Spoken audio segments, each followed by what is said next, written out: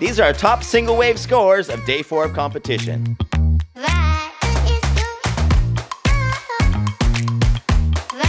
Edouard Del Petto for Team France gets an excellent score of a 9.23. Long stretched out hang 5 here, wing nut, as we see him go for that big carve. So these Edouard with the wave selection up.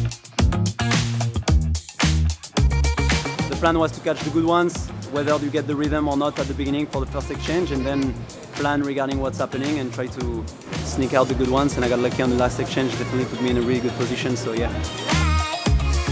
Japan's Kai Hamase with an 8.93. Like what we're seeing from Kai Hamase of Japan. What an incredible opening nose ride. Shuffles those feet around just a little bit to kind of readjust that positioning of that hang 5, and perfectly poised now as he pedals off the nose. Kind of like that fast section gives him enough of a corner with some power to link into another 5 to 10 combo on the inside section. Declan Whiten gets an 8.83 for Team Australia.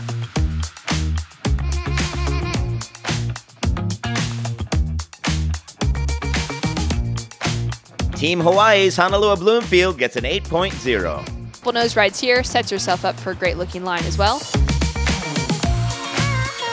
I feel like I definitely tend to deal with conditions like these at home, and I've had to just go for it a lot of my life at I don't know, Pipeline, for instance, or Pupukea, the big sandbars. I try to go out as big as possible. Rachel Tilley gets a 7.17 for Team USA.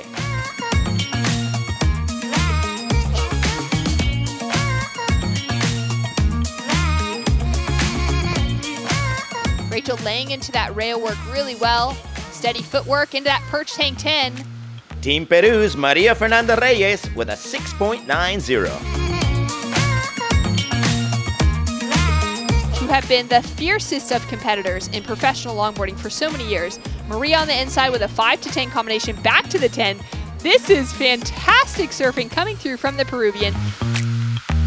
That wraps up day 4 of competition. Tune in tomorrow for more action.